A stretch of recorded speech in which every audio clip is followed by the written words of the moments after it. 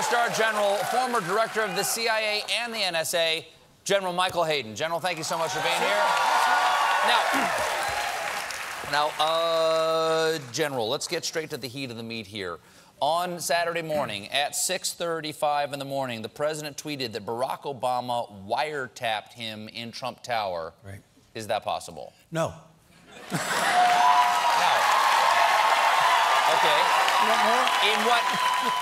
How is that not possible? The United States government has the power to wiretap. It does. And there are all these Russian rumors about the Trump campaign. Sure. Why wouldn't the president do this? Because in the 1970s, we took the authority to direct that action out of the hands of the president, and we put it in the hands of the federal court system.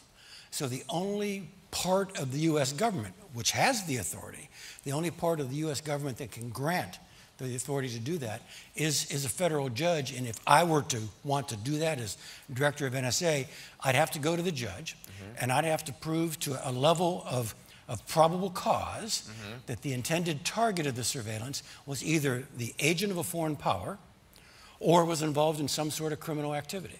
So the president said that it happened, that he's found out that it happened, and that it's terrible, and that Obama's a bad or a sick guy, and he's called for an investigation.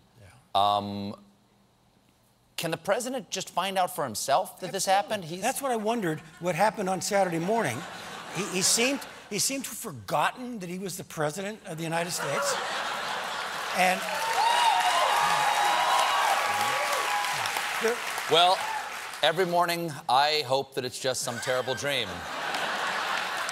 Look, there are only two tracks to do this. Okay. One for foreign intelligence purposes. That's run by the Intel guys, Jim Clapper, who's been on the news lately. And he has said it didn't happen. Right. And then the other guy over here who does it for counterintelligence or law enforcement purposes is Jim Comey. And the rumor is that he's saying it didn't happen. And he's asked the Justice Department to basically put out a statement saying it didn't happen. So what the president could have done was kind of hit the switch there on the phone and say, get me Comey. Get me the acting director of national intelligence, have them down here for lunch. I got a question. And then he could simply ask them and get a response. But he didn't choose to do that. He decided to go ahead and tweet out the accusation as if it were fact. Now, in your opinion, should the president be tweeting this? No. If it were true, if it were true that the previous president, Obama, had used through some governmental mechanism, a plumber squad even, something just criminal. Which is why we took the power away from the president in the 1970s. Because Nixon did this stuff, okay. If this had happened, and even if it was because that Trump was being suspected of cooperating with the Russians in some way, or colluding, would he have somehow breached national security? Would he have released classified information by doing that tweet? By the tweet? Yeah. Yeah, this is a really weird circumstance. The classification god in the American political system is the president, all right? So when the president decides to tweet something and make it public, it is in that action no longer classified. Remember back in the Nixon era when he said, when the president does it, it's not illegal? Yeah. This is one instance where that's right. Wait, so the minute he actually says it, any president, but Trump, in this case, Trump tweeting, which is unprecedented. He tweets it. It's unclassified. He has made it, he has declassified it from the system. Well, then why doesn't he declassify some fun stuff? Like Area 51, or what happened to Tupac? Okay, first of all, Area 51, that's government property. That's all we're saying. Okay. Do you know things that you can't tell me that I'd be fascinated to hear? Yes. Dumb question. Dumb question. Can you give us even a hint? Can you keep a secret? Turn off the cameras. I can't keep a secret. Me too. I stepped into that. Okay, let's talk about this. The Russians did something, and we have recently found out that the American government is doing something, if WikiLeaks is to be believed. The latest dump from WikiLeaks says that the CIA is looking at me and listening to me through my TV. I'm glad it's funny to you. Because it's kind of funny to me, too, but for different reasons. Weeping Angel is the name of the program where they're looking through my TV. Is the CIA listening to me through my microwave oven and through my TV and through my cell phone? Are they doing that, sir? No. If they were, would you say yes? Yes. Is that a true answer? Yes. Look, this... I don't believe you.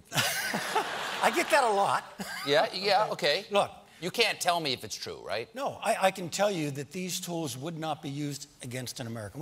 Why not? Why wouldn't they be used against an American? Americans are the ones who buy the Samsung TVs. I've got 4 Samsung TVs. Yeah, I've done them. Actually, this afternoon, this being an item of interest, I did some quick research. It's a non-scientific sample. There are some bad people in the world who have Samsung TVs too. Right. And so NSA develops tools, CIA develops tools that we can use. We just went through the drill about FISA and how you get a warrant and you got to go to a judge. That protects you and me, all U.S. citizens, all the time. But there are people out there that you want us to spy on. You want us to have the ability to actually turn on that listening device inside the TV to learn that person's intentions. This is a wonderful capability. You give the intelligence community $53 billion a year. You got to get something for your money. I've got a good accountant. I don't actually give that much. Well, let me ask you this. So I shouldn't be worried about that kind of stuff. Look, we're all Americans. We're all distrustful of government. It's in our DNA, even the former director of this and that. Let me ask you this. Do you, on your computer, put a piece of tape over the camera? No, I do not. You do not? I do not. I can't wait for the tapes to come out. Director, thank you so much for being here. Happy to be here. I could talk to you all night long because there's this metaphor about a grandmother dying that I'm not going to go into. Thank you so much. Thank you. The director has a book called Playing to the Edge, available now in paperback. Go get it. General Michael Hayden.